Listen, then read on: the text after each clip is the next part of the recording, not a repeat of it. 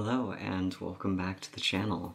So, it is a beautiful, rainy, dreary day in the Pacific Northwest.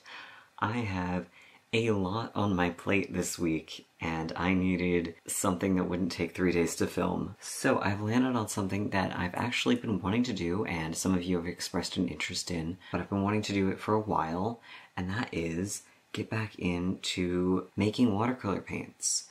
So I've done this a couple of times before, and you saw this in my watercolor paint tour, so I thought it would make a really interesting video and kind of show you how I do that, and yeah, just have some fun with it. Now, all pigments in their dry form are dangerous to breathe in because they're like particles. So I'm going to be wearing a mask, absolutely going to be wearing a mask, but as for my hands, I'm just going to roll up my sleeves and wash my hands real good afterwards because all the pigments I have are really safe in terms of like toxicity.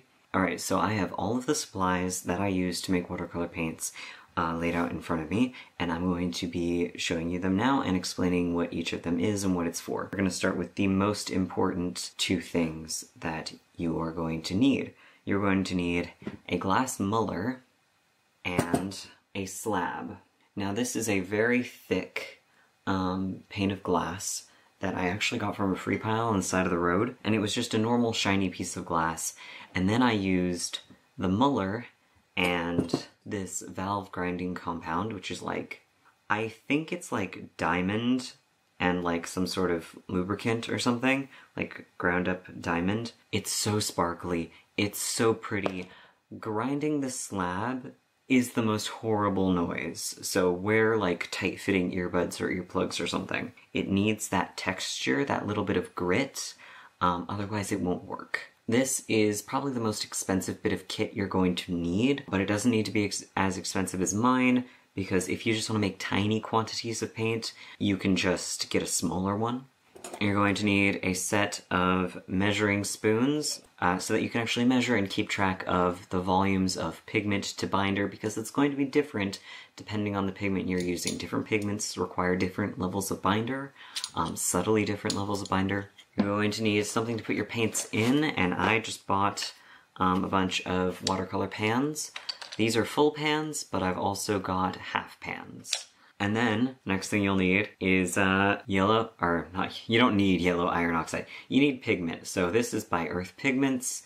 They were the first pigments I bought ages ago. I've only worked with like 2 of the colors, I think. But yeah, I just got like a little beginner set of them. And yeah. Alright, so let's get into it.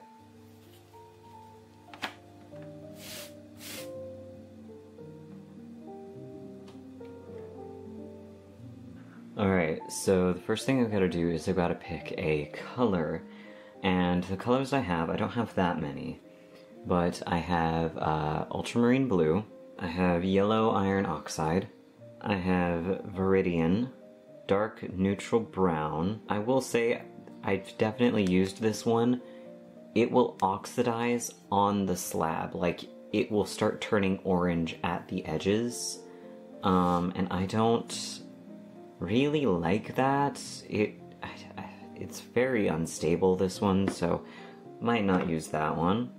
We've got black iron oxide, so just black, and we have red iron oxide, and these are all of my like pigments. But in addition to those, I also have 2 like ancient bottles of mica pigments. Now I've got a pearlescent copper, and there's not much left in it. You can see it doesn't have a whole lot in there. Or I've got a pearlescent white. And what I thought might be interesting, since I've got like a bunch of fairly boring colors, I thought it might be interesting to mix a couple of colors. Maybe ultramarine blue and copper would look really cool. Or if I wanted to play it safe, I could do the red and the copper, because those are about the same color, and I could get like a very subtly shimmery paint, and that might be cool. And then one thing I wanted to mention, because I forgot to mention these two things, underneath the slab is like a drawer insert to stop things from sliding around. Another thing that I use is this notebook. So what you do is you swatch your mixture of pigment and binder, and you wait for it to dry, and then you rub it with your fingers, and if it doesn't come up on your fingers, there's enough binder. But if it dries and it's like really shiny, you've got way too much binder, and you need to add more pigment. So we're going to be working in here and on here. So, like I said before, each ratio of binder to pigment is going to be a little bit different depending on what pigment you're using. So I'm going to use a ratio I've used in the past to start with, then I'll test it, see how it goes, and I've decided to go with the ultramarine blue and pearlescent copper. The last ratio I did was 4 tablespoons of pigment to 3 tablespoons of binder.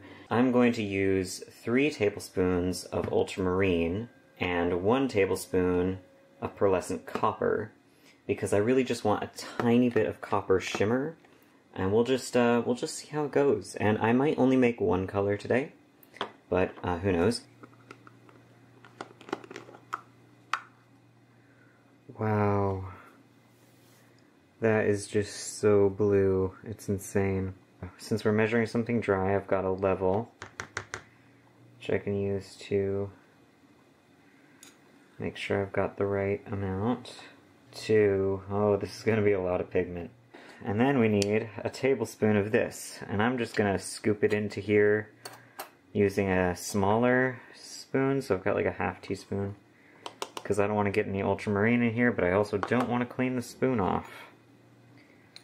Oh, there some goes. Oh, that's so pretty together though. I really hope it looks as pretty mixed together as it does next to each other, because if so, that'll be so nice.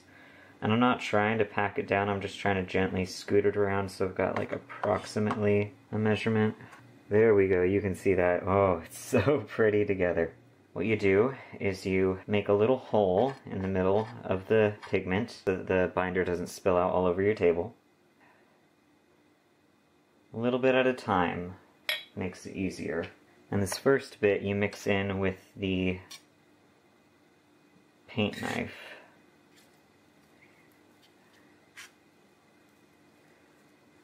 Because ultramarine is such a red blue, it wants to be purple really bad.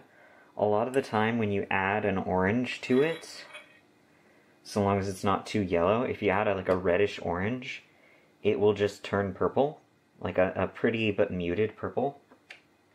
So either we're going to get like a muted ultramarine with tiny flecks of copper, or we're going to get a muted purple that's a little bit shimmery. Now either one of those is awesome, so no complaints. I'm sorry if it sounds like I've just jogged up some stairs or something. It is not the easiest thing to breathe in, this mask, but I don't wanna die. So honestly, this is really watery, and I might just mull it like this, because I think it might be easier, and I can test it, and if it's good, then we're good, and if it's not, I'll just add more. You put down the muller, and you work in circular and kind of figure 8 motions, and every once in a while you stop and you scrape it off with the palette knife. Oh my god, yeah, it looks like we're gonna get a purple. Wow, that's really pretty. You push down, you don't need a lot of force. What you need force for is lifting it up, because it will vacuum seal itself down to the mixture. And that can take a lot of force to release. Yeah, like that. And then you can see it's getting, more towards the edge. And that's when you stop. And you scrape it in towards the middle.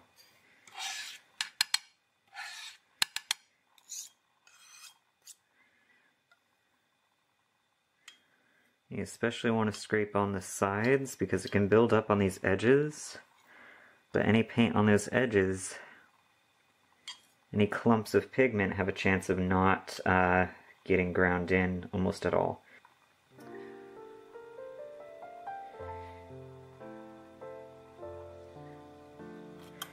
And I say you don't need to apply a lot of force, and like you don't need to apply a lot of downward force, but this can be really thick, and it can give you a bit of an arm workout.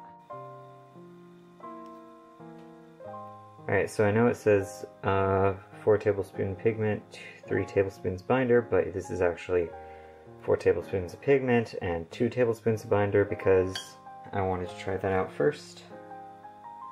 Gonna get a little bit of paint, and oh wow, that's a very pretty color. I don't know how well the camera is picking that up. It looks okay, but I'm not sure. But that is so pretty in real life.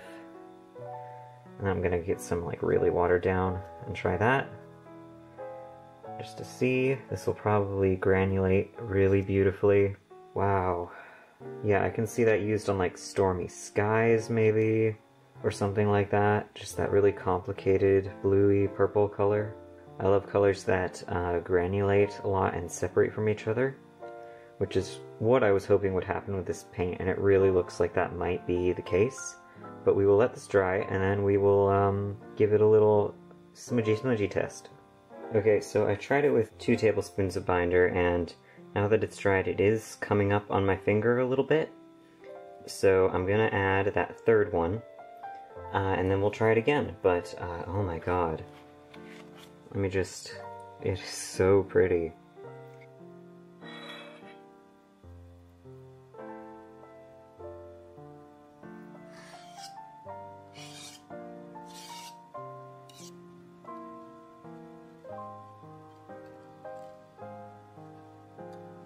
This is it actually with 3 tablespoons of binder, and not coming up on my fingers at all, but it's also not, I mean it's shiny because of the mica, but it doesn't look, the finish isn't glossy or anything, which would be too much binder. So the 4 tablespoons of pigment, 3 tablespoons binder was actually perfect, and now it's time to start putting the paint into some pans and a little jar for the extra. So I'm gonna get started on that.